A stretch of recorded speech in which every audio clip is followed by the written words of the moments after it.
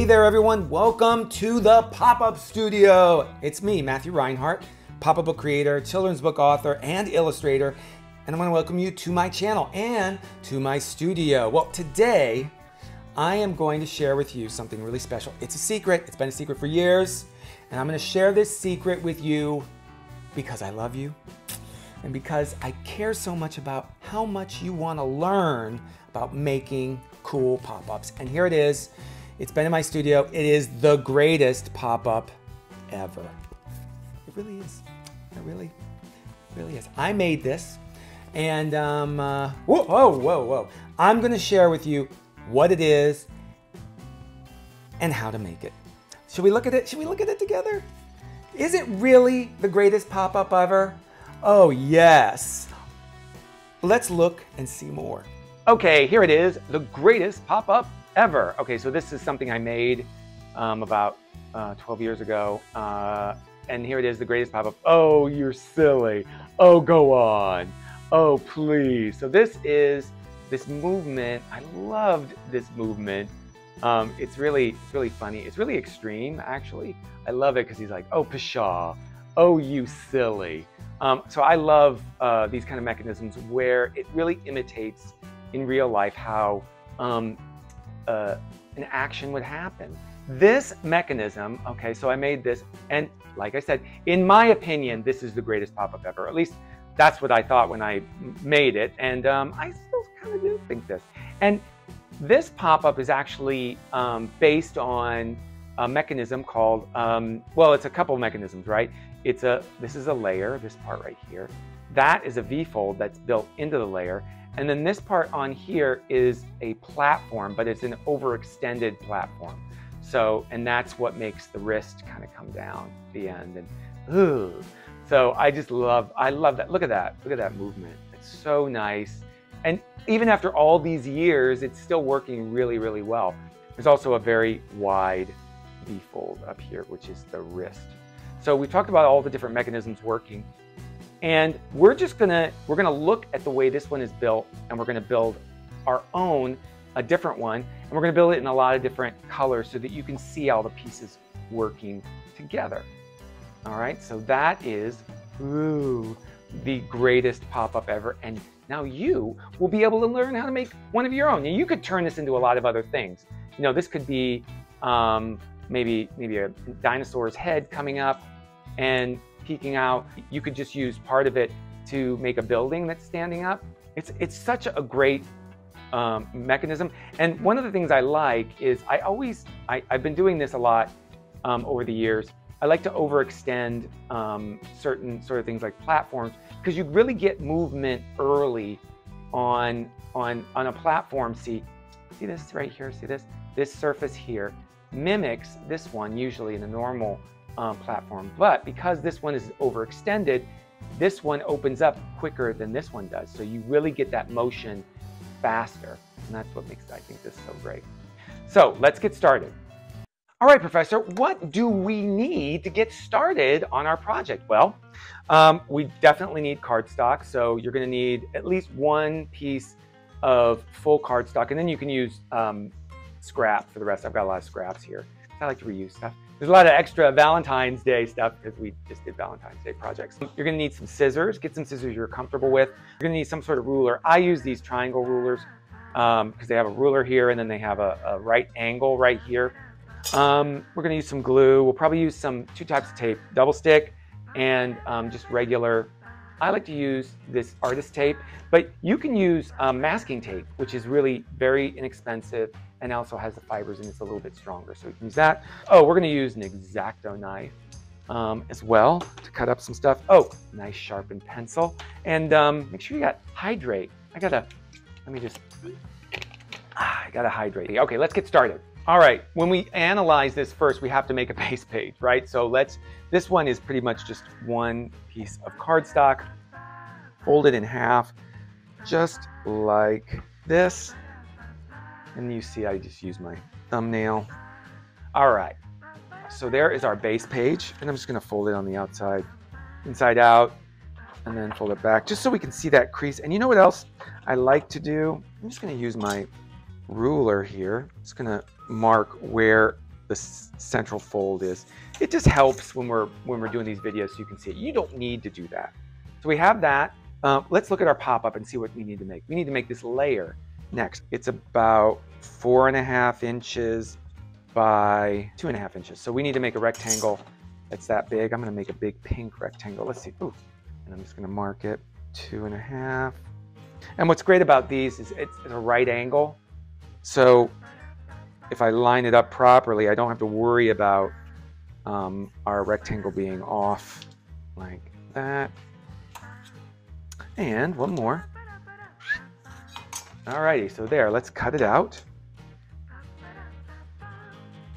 real carefully. Like, it doesn't have to be, you know, perfect. It's nice when you start out, at least with this beginning layer, you start out as precise as possible. Now, I don't usually tell my students, oh, it needs to be exactly 2 inches, it needs to be exactly 2.5. But we're mimicking something that exists already. We're making that rectangle, so I did need to measure it. Okay, so to make a layer, what do? We fold it in half. You all know that. That's easy stuff, so it's folded in half. And you know what I'm gonna do is also, I'm gonna mark that edge too, or that fold there. All right, now this has a V-fold in the layer, and it looks like, to me, it looks like a 90-degree V. So I'm gonna show you how to fold that into our layer that already exists. So we have this right here. This was our 2.5 by 4.5 rectangle folded in half into a layer. And then what we're gonna do is we're gonna fold a triangle into this. That's the folded in half edge. We're gonna fold it so that this corner is down here. And we're gonna make sure that when we fold it, about right there, that's pretty good. Let's make sure we have those edges all lined up. Okay, that's pretty good. We're gonna make sure that this edge here is parallel to this one. So see how this edge here is parallel there? Okay, so now we have our 90-degree, that's pretty close to a 90-degree V-fold built into this layer. And I think what we'll do is we'll just go ahead and tape it in. So what do we do when we line these up? Let's see, let's make sure we put it at the right level. So it's real close to the bottom edge right there. See, just like that. And then I'm gonna use some, this is, you can use masking tape or you can use your artist tape. And I'm gonna attach this layer right here. And you see what I do with my fingernail? I kind of make sure I dig my fingernail into that crevice, that crease, so that it really attaches fully. Because sometimes you can just quickly put on tape and it won't stay down. So this really helps it adhere to the page. Okay, so there we go. Now look, our layer is working. Let's look at our original. So that's there. We're not going to build this part, so ignore that, but we're building that. So that looks good. Okay, so next up, you're going to see that these area here, it kind of overextends over the edge of this V-fold. So we need to make 2 pieces of cardstock, and let's just pick a different color. Let's use this, we'll use this white. And we need some rectangles, and let's see how wide they are.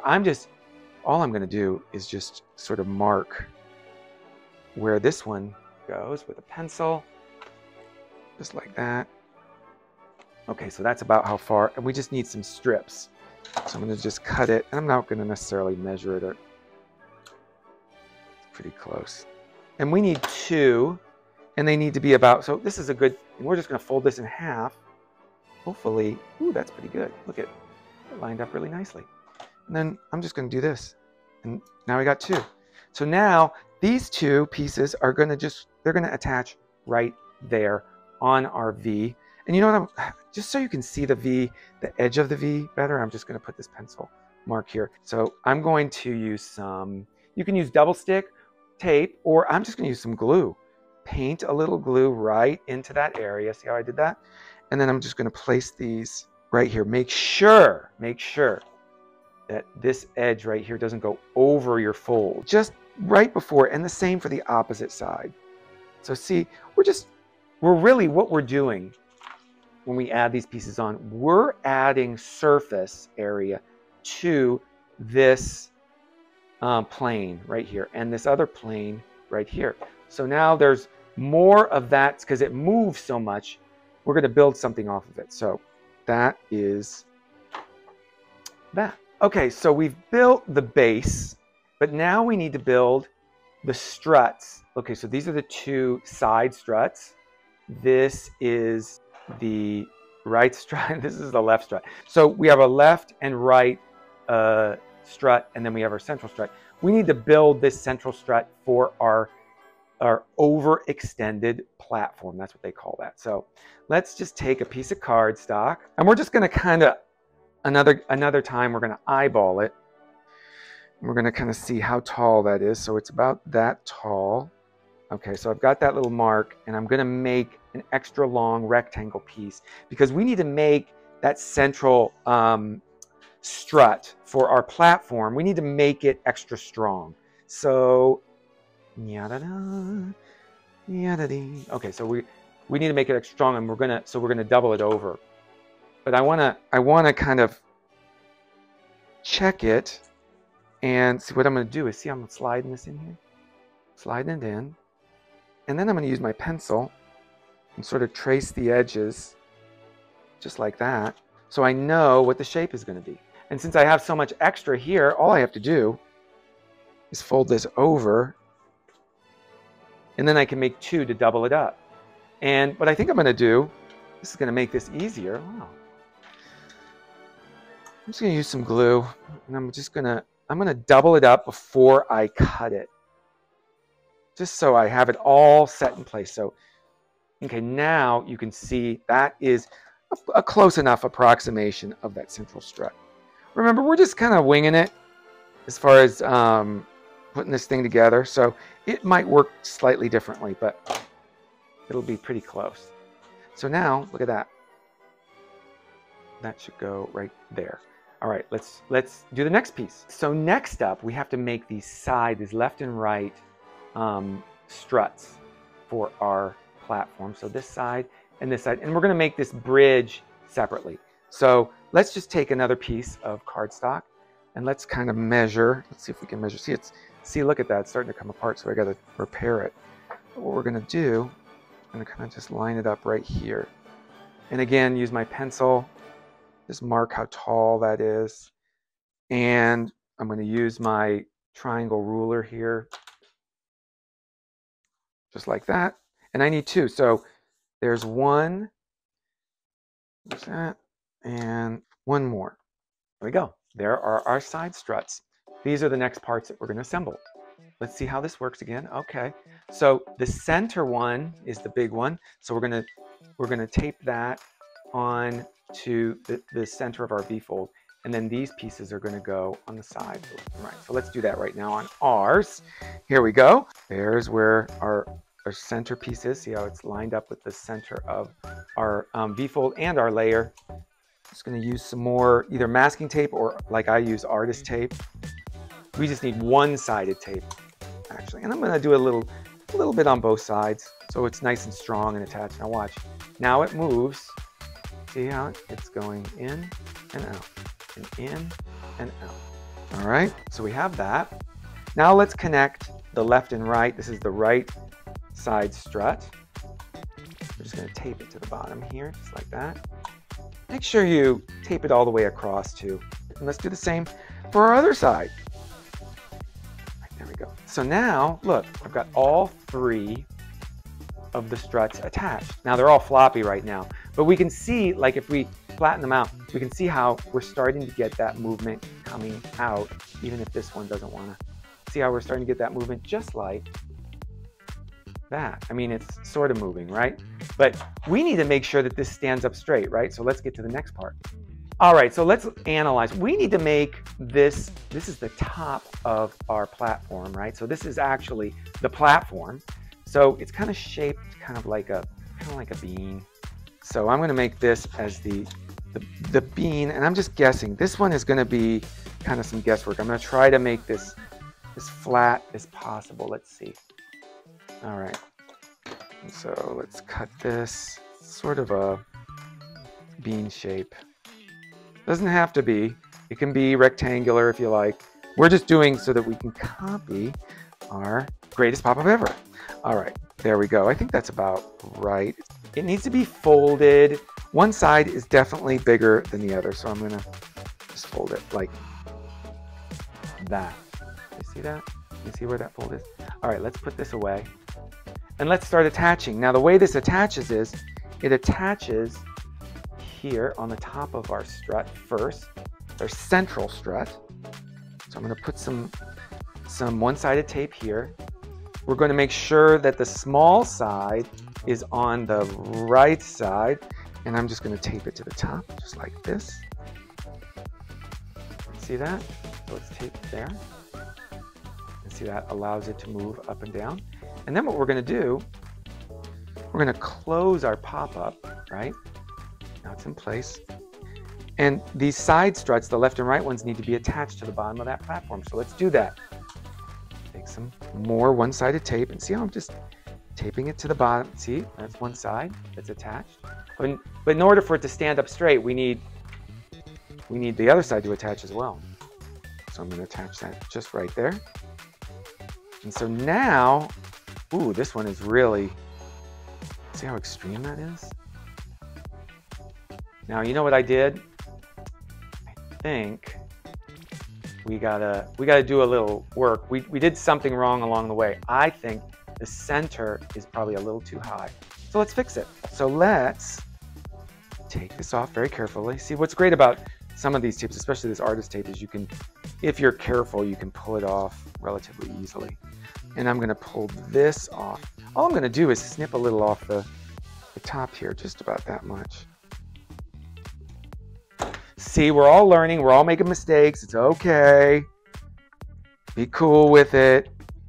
All right, there we go. I just snipped a little off, made it a little shorter. And now, let's put it back in place and let's reattach those tape pieces. There's one. And let's test it out. Let's see if that's, ooh, that's better, that's better. It doesn't bow as much in the center, and it still moves quite nicely. So see? Now, what I'm seeing with this, though, we need something to keep it a little, see how it kind of goes, it wobbles a little? We don't want it to wobble. We need to make a bridge going across from the left to the right, just like in our original one. See that piece? It's just going to be a strip of cardstock. Just needs to be a strip like that. And we're going to fold it in half. Okay, just like that. And it's going to go across. And you know, I might fold it one more time. Maybe like that, so that when it opens, it has a little bit more, see how that's space. So let's close it, and let's see, we got it up closer to the top. So we're gonna just attach it right here. See where this one is attached? So we're gonna attach it right there, like that. And then I'm gonna turn it over, and I'm gonna use my double stick. You could use glue too, if you wanted to. I'm too impatient right now, right? And now, let's see. Well, that's better, because look, see, it's really staying in place. So we've almost got it. We've almost got it. Now, see, look at that. Look at that. That is doing that, look. Now, the reason why this one looks much more extreme is because we've got the wrist piece on top. So that's the next step. That's our next step. We got to build this wrist piece. So let's do that next. Okay, so this wrist piece, or the hand piece, if we look at it from this way, it's basically a folded, this looks almost 90 degrees right here. So we're just gonna take a piece of cardstock, right, like this. We're gonna cut like just a big piece. I'm just going to fold it kind of in half, kind of like that, okay? And then what I'm gonna do is I'm gonna shove this underneath in here. Just see how I did that? So I shoved it underneath the original one, pretty close. Alrighty, I'm gonna take my pencil, I'm gonna trace this side. So there is our thumb. I'm gonna turn it over. Ooh, look at that, it's perfect. Let's do the hand. So we're just actually just holding it and tracing it. All right, so here we have this shape. There's our hand shape. You see it? I'm gonna make it a little darker so you can see. All right, let's cut it out. When you're cutting, make sure that you cut as best as you can to be away from your other fingers. And just like that. You know, I'm not cutting like, ooh, ooh, ooh. No, no, don't ever do that. Always cut away. Okay, we're almost done. We got a hand. Give me a hand. Oh, I think I will. There's your hand. Now we got to see how this is attached. This hand is sort of attached right there. And we're going to try to do a similar, I'm just going to line it up next to it. And we're going to eye it. So it should be sort of right there, lined up there. And that's where it's going to sort of attach. So I'm just pinching it right now. And now I'm going to tape it. See, I have that line. I sort of know where it's supposed to be. And now I'm going to use, again, I'm going to use one-sided tape. And I'm going to tape it down and kind of press it in there with my fingers. And see, there's extra tape hanging over the edges. I'm going to get rid of it. Just going to cut it. All right, there's one side. Let's do the other side. Now watch. You can see that there's no space. Like, it's not like that. It's really flattened up. That fold is lined, and that edge right there is right tight to the fold underneath it. All right, so I'm going to tape this down, and again use my like fingernail to kind of really press that tape in there. Okay, now let's close it and let's make sure everything works right. Let's see if it'll work. I'm shut. Oh, I'm really excited to see if it makes it. Oh, is it going to work? Is it going to work? Oh, yes, it will. Look at that. That is the greatest pop-up ever. And we just made it. Look at that. Do you think I could make that pop-up? Do you think I could make the greatest pop-up ever? Of course you could. Don't be silly. You're so crazy. So this is the greatest pop-up ever. We have made our own copy. If yours pushes in like this and it doesn't close right, here's what you do. Oh, I pushed it in. And then it will work right, you know. So sometimes that happens. I would suggest maybe even doubling up both sides here just to give your pop-up card a little strength. So again, you may not think that this is the greatest pop-up ever, but I do. And I am happy to share my secrets with you so that you can make your own. Now, like I said, it doesn't have to be this pop-up. It doesn't have to be a hand coming out going, ooh. You know, this could be all kinds of different things, but I thought you'd really have fun making this mechanism. It's pretty simple. And it's called an overextended platform, but it's built into some other things. And I love pop-ups that mimic real movement. So I think that's why I love this one so much. And I love that wrist really comes down at the end. Maybe I'm just exaggerating it, but I love the way that comes down. It has so much, it has a lot of personality. I just love that paper can turn into this moving sculpture that mimics life. I don't know. It certainly does. Okay, class, that's it. You did it. Here in the masterclass, we made the greatest pop-up, well, what I think is the greatest pop-up ever. And here it is, the original. And then here's the one we just made. Look at that. Ooh, I love it. Anyways, everyone, I want to thank you for watching and joining me today. If you like this video, please be sure to hit the like, or feel free to comment and hit the subscribe button. If you've got an idea for future crafts, please let me know in the comments below because I read them and I'm happy to do whatever you guys want. I'm here for you. This channel and everything I do here is thanks to you. And I love you all, and I hope that you're having fun with me creating this stuff. This is Professor Matthew Reinhardt, I love to say professor, saying stay crafty, you stay crafty, and keep it poppin'. Oh, yes. Do you think we should keep it poppin'? Indeed, yes. Bye, everybody.